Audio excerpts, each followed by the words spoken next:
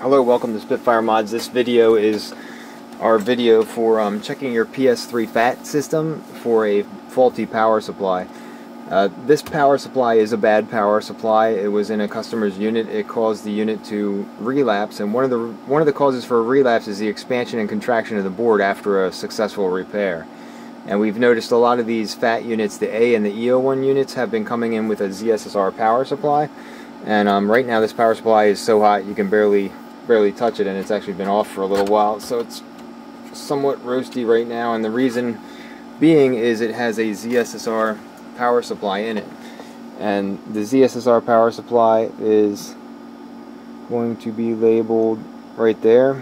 The model number is going to say model ZSSR 539IA, I believe it is, an I, not a 1, but that's a bad power supply. And the reason this power supply is bad is because it puts out an overabundant amount of wattage for your unit.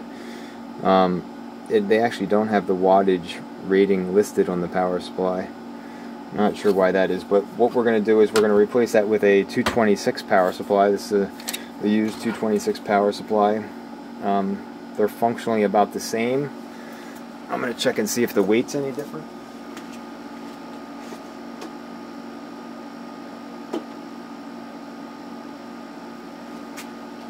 Okay, so the weight of the ZSSR is about a quarter pound or less heavier than the 226. And the reason we're going to switch this unit is the 226 unit does not overdraw power, so it draws an adequate amount of power. Now the way we tested this ZSSR to see if it's faulty is we ran the unit for about 5 minutes with the top cover off, and after 5 minutes the power supply was already roasting so hot that you could barely touch it. And that's how you test your ZSSR to see if it's really kicking out too much heat. And what will happen is when you put the cover and everything on there, the fan cools the bottom half of the unit, not really the top half. And what happens is this top half becomes so hot that all your components in the upper half of the shell become so hot that they can take some damage, and eventually that causes the board's expansion and contraction. Another problem with the CECHE01 and steps you would want to take to cool it would be swapping the power supply, but also installing a fan mod which will amplify the fan's speed. The A and the ECHE01 unit's fan runs extremely slow at idle, so even though when you put on a new thermal compound, what's going to happen is the core temperature of the GPU is going to be very cool, but the fan will go so slow that the entire cabinet will just heat up really hot, and it's going to basically take all the core heat and move it out into the outer edge of the metal, but not outside of the cabinet. So amplifying the fan is very important. Our fan mod will actually make an A or an ECHE01 repair last a lot longer and make it more durable based on the fact that it eliminates that expansion and contraction. So getting the right power supply in there, installing a fan mod on an A or an ECHE01 unit, it also works on the other units, but the A and the ECHE01 fan is the one that has the biggest problem. And that's going to eliminate heat. And then you can also check your fan to see if it's a 15 blade or a 19 blade fan. And a 19 blade fan moves a little bit more air.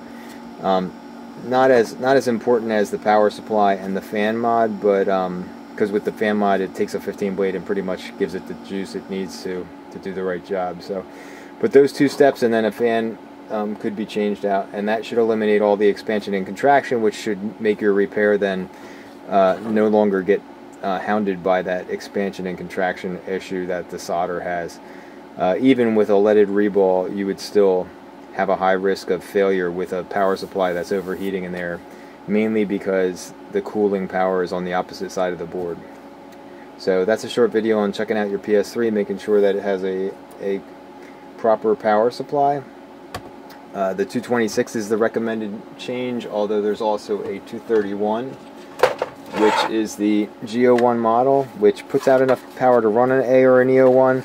It's a direct swap, and it puts out even less wattage. These units actually run cool to the touch. They will never put out enough juice typically to make your unit overheat, but the 226 has just the right amount of power to keep that unit running correctly, especially if you put in any aftermarket hard drives or anything that's going to pull any extra juice through the USB ports or anything else. Anyway, that's a short video on checking out your PS3 FAT cooling abilities, and after you have modified everything, your fan should be nice and quiet still. The fan mod amplifies the fan's rotational speed by a little bit, but it still retains the ability to run faster when it's hot so that it can cool itself down. And thanks for watching. This is our video on checking your unit's heating and cooling capabilities and checking if it has a bad power supply. Thanks.